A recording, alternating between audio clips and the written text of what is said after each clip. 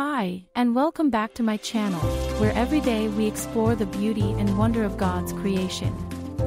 Today, we'll be talking about one of the most fascinating and unique creatures on the planet, the gharial.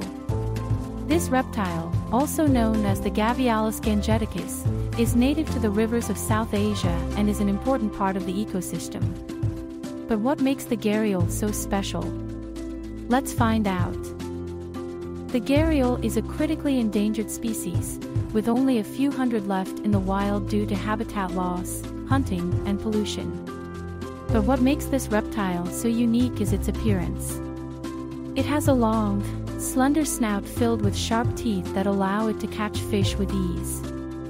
The gharial can grow up to 6 meters in length, making it one of the largest crocodilians in the world. But despite its large size and fearsome appearance, the gharial is actually quite gentle and docile, preferring to avoid humans whenever possible. Gharials, with their long, slender snouts, are masters of patience when it comes to hunting. They can wait for hours for the right moment to strike. This teaches us about the virtue of patience in our lives. Just as gharials wait for the perfect time to catch their prey, we should patiently wait on the Lord and trust in His timing for our plans and desires. But if we hope for what we do not yet have, we wait for it patiently. Romans 8 verse 25. Gharials' unique physical features, especially their long snouts, showcase God's intricate design in nature. Their distinctiveness reminds us to appreciate and marvel at God's creativity and wisdom in creating all living creatures. For by Him all things were created, in heaven and on earth, visible and invisible, whether thrones or dominions or rulers or authorities, all things were created through Him and for Him. Colossians 1 verse 16.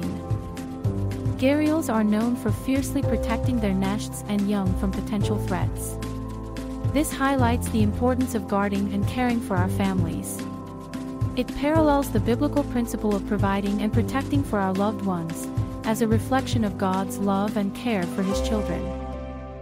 But if anyone does not provide for his relatives, and especially for members of his household, he has denied the faith and is worse than an unbeliever. 1 Timothy 5 verse 8. Gharials take years to reach maturity and fulfill their role in the ecosystem. This teaches us the value of having a long-term vision and being patient in pursuing our goals. Just as gharials patiently grow and contribute to their environment over time, we should have faith that God's plan for our lives unfolds gradually. The promise given in Jeremiah 29 verse 11 says, "For I know the plans I have for you, declares the Lord, plans for peace and not for evil, to give you a future and a hope." Gharials often bask in groups, demonstrating the importance of community and cooperation. They work together to protect their territory and young. This reminds us of the significance of unity within the body of Christ.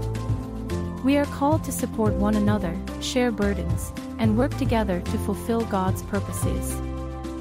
And let us consider how to stir up one another to love and good works, not neglecting to meet together, as is the habit of some, but encouraging one another, and all the more as you see the day drawing near. Hebrews 10 verses 24 to 25. But the gharial is not just important for its appearance. As a top predator in its ecosystem, the gharial plays a vital role in keeping the balance of the river's food chain. Its diet consists mostly of fish, but it also helps control populations of other animals that prey on fish, like birds and other reptiles. Gharials are critically endangered due to habitat loss and hunting. Their plight reminds us of our responsibility to be good stewards of God's creation. We are called to care for and preserve the environment, just as God entrusted us with the earth. We have to remember that the earth is the Lord's, and everything in it, the world, and all who live in it. Psalm 24 verse 1. In conclusion, the gharial is an amazing creature that deserves our attention and protection. As Christians, we are called to be stewards of God's creation and to care for the animals that share our planet. Let us pray for the protection and conservation of the gharial, and all of God's creatures, so that future generations can continue to marvel at their beauty and diversity. I hope you enjoyed this video and learned something new. Don't forget to like, subscribe, and share for more content on the beauty and wonder of God's creation. Comment below and let me know what object lessons we can learn from gharials and which animal you would like me to discuss. Thanks for watching.